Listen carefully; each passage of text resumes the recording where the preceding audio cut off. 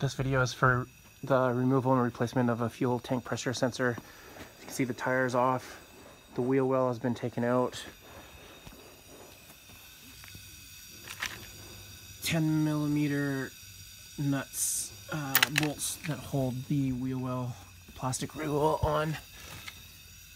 If these things fall off right here, they go back in there, they clip in. Those things hold the bolts that hold the wheel well on. There's one right here. This one fell off. I had to put it back. So there is the fuel pump and the fuel tank pressure sensor. Stick my hand in here and I've taken the line off. This is the line. Right there is where it connects. See if I can put it back in. There, it's back in. So getting it off is just lifting this off and pushing back. And this is the main electrical line that's coming in, and it splits, as you can see. This right here goes into the top of the fuel tank. Sorry, it goes to the fuel pump. That, of course, goes to the pressure sensor.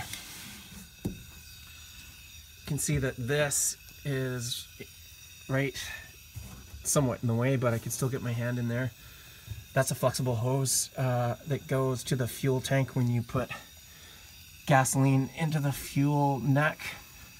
This is a recirculation line that takes the vapors that get to the top of the tank where the fuel cap is on and just allow it to be recycled back into the Evap line. So that comes down, feeds into a connection right here. You have to push those white clips on either side to get that hose to come off. If you want to separate this and get you access with your hand in here if you want, this is going to basically stay here unless you take it off from the gas tank on the inside.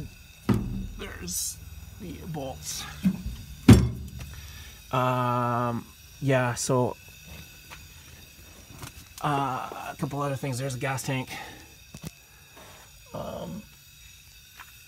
The line that comes out is actually right there.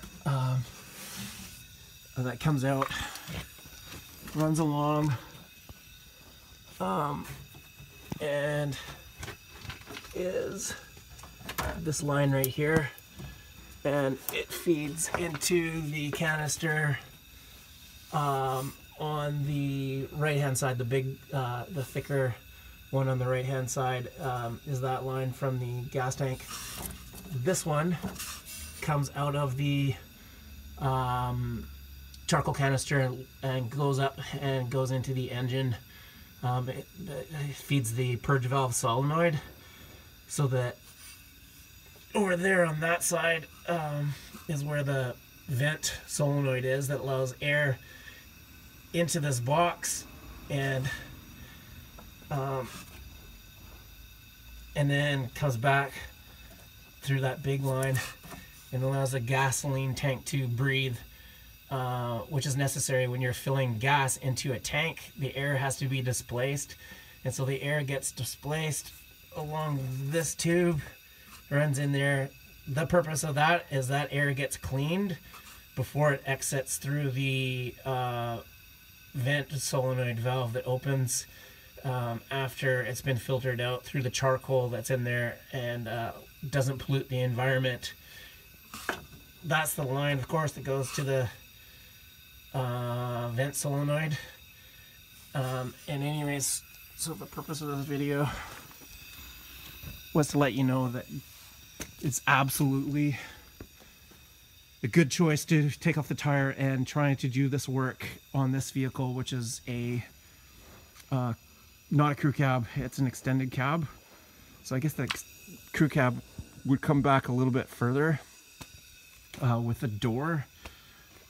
So yeah, so this is reachable by hand.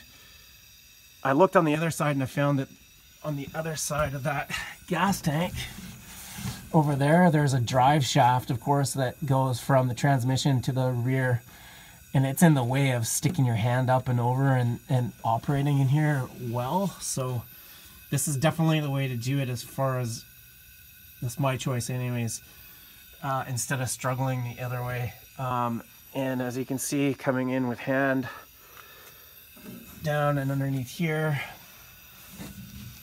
through, and there is the line that comes in. You can see right here is the fuel tank pressure sensor sitting right here, and I'm gonna try soon. So if you can use shop air, I would sure recommend that, because I found that if you're going to try and vacuum, you'd have to take this all off to get the vacuum nozzle in here at that angle in order to vacuum up the stuff. So I came in here with shop air, and it works really well. Clean all this stuff out, so you can get your hand in at different angles and spray, and I've already cleaned it all out.